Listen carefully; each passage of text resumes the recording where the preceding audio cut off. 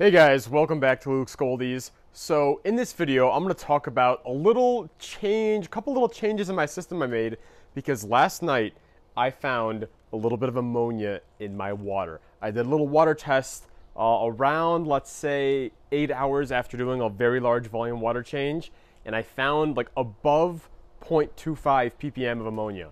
And if you find any, like when you do the test for ammonia and you see any kind of green in that tank, that means you got to act quickly. Now, it's not super uncommon to find a little bit of ammonia in your water, maybe after a large volume water change. But if you do find over 0.25 ppm ammonia, that means you should really change something. There's something in your system that's not working very optimally to reduce that ammonia level quickly. So I made a couple edits in there, and I'm going to share those edits right now on how I'm basically going to help get more water filtered and more ammonia removed from the system at a faster rate to prevent any ammonia spike like that ever happening again. Because when I started seeing that little bottle, like the ammonia test bottle, turn a little green, it's supposed to remain yellow at 0 ppm, but I saw it tint a little green and go like basically a little bit over 0.25 ppm ammonia. I was like, okay, here we go. We got to change something. So I made some changes. Let me show you. Okay, so we're in the greenhouse now, and it's a little dirty because I just made these changes now, and I did dose a lot of prime in there. I dosed C-Chem prime, so the ammonia stuff is detoxified right now. But basically, when the water goes in through these two holes, I have this one here that's above, because this one kind of pours out at a faster rate. But I also reconfigured this one to go basically through that pipe and into a hole in the bottom of this bucket. So basically, this water is going down in, and then we'll have to flows into that bucket and then flows up. So now I'm getting a lot more water flow through that filter media right there. Before, I just had both these pouring in here randomly. But now, immediately after this water leaves here, it's going to go like, at least half of it, or almost half of it, to this one and flow up through that bucket right there. So that's the first edit I made to help get more water through filter media to more effectively remove the ammonia.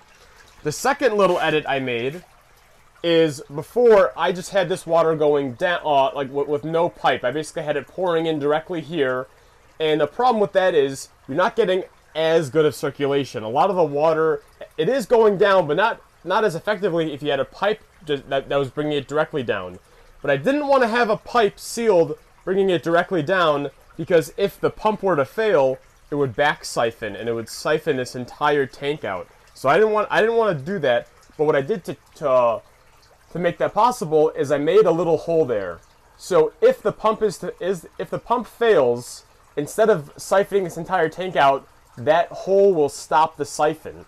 So now basically I have that water, and the majority of the water is going all the way down. So now I'm getting a lot better circulation in the system. The water's coming in, it's going all the way down to the bottom for the most part, and then going up to here to get removed. So that little edit basically makes better circulation, better removal of this water, and pushing it down into this next system. So that's my second little edit, having the water, instead of just going right there, I have it go down. My third and my final edit to the system, which is probably the biggest one, is I basically created a bunch of mini, like three of these giant 5-gallon bucket, I guess almost like air pump filters. And I think someone on my YouTube channel recommended this to me a while back. And I was thinking, you know what, I think I might do that. I never got the chance, but now I'm realizing, oh yeah, I really should have done that right immediately. Is I have these air stones in here, and I put the air stone at the bottom of this bucket. And I put all these filter rocks, I put this filter media, these lava rocks, over that air stone. So now the air gets pumped down in there, and then the air bubbles go all the way up through the rocks, and it brings water flow. And that air and the water flowing through those rocks brings a lot of circulation through them, and is going to basically remove ammonia. As that water circulates through, the bacteria on those rocks will more effectively eat up ammonia. So I created one, like basically 5-gallon bucket of it there, one 5-gallon bucket of the same thing over here, and then again another 5-gallon pail of it over here. It's kind of hard to see these bubbles, but those are the bubbles right there. They like to group together. But I basically created 3 of these filters within a filter. This entire bottom thing like is my filter. But I created these 3 little things, and that will basically really effectively increase the circulation through this filter media and help remove the ammonia at a much faster rate. And now basically with those 3 things, having the water flow through that filter media more efficiently, having air bubbles going through 1, 2, and 3, like 15 gallons of filter media, and then also having that water go down to the bottom, I think the rate at which the water is circulated and the rate at which water and air is circulated through the filter media has been greatly increased. I'm going to be monitoring the ammonia level very closely, but I really do think this really helped my system remove a lot more ammonia. Alright, so this video was recorded a long time after those other videos, but I actually ended up putting 4 sponge filters in this tank along with 2 air stones.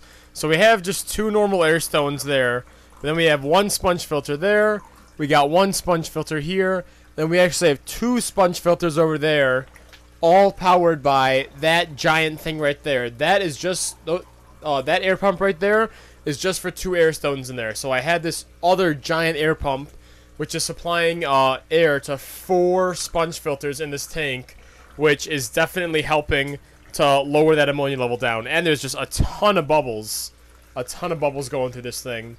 So I'm pretty confident that we'll definitely see no more ammonia in this system. Okay, and a few words on what you should do if you ever have an ammonia spike. So the very first thing you should do is, I hope you have Seachem Prime or Seachem Safe on hand, because if you dose that into the system, that will immediately detoxify the ammonia and detoxify the nitrite, and it just basically makes it a lot safer environment for the fish, because you don't want your fish getting hurt. Those things are extremely toxic. So the first thing you do is you put a little bandage over it. You say, okay, the fish are protected. But then the next thing you got to do is you have to address the main problem. Why is there ammonia? Okay, yeah, you made it, you temporarily detoxified it, but now you have to address why is there ammonia. For my system, I'm pretty sure that the way the water was circulating and the way it flowed through the filter media, I wasn't getting enough good flow through the filter media to effectively remove ammonia at a fast enough rate. And doing a large volume water change might have, your tank sometimes, as its ppm to remove ammonia is slightly hindered after a large volume water change. And then I really noticed, okay, now it's above 0.25 ppm ammonia, I gotta do something. You also might have ammonia just because your tank's not properly cycled. You might have good flow through your filtration, but you don't have enough actual bacteria in there. In that case, just add a bunch of bottled bacteria, keep dosing Prime, and just give it a chance, wait a little bit. But if your system's already well established, it might mean that you're not effectively filtering it that well. So make some changes, maybe add some more filters, and you might be just, that's all you might have to do.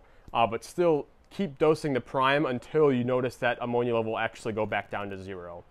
But yeah, that's my little emergency thing, a little bunch of edits I made in there, and a couple things for you guys to think about if you ever have ammonia in your system. Increase the circulation of the system, and make sure you get a lot more circulation through the filter media itself. That will help more effectively remove the ammonia. Thank you.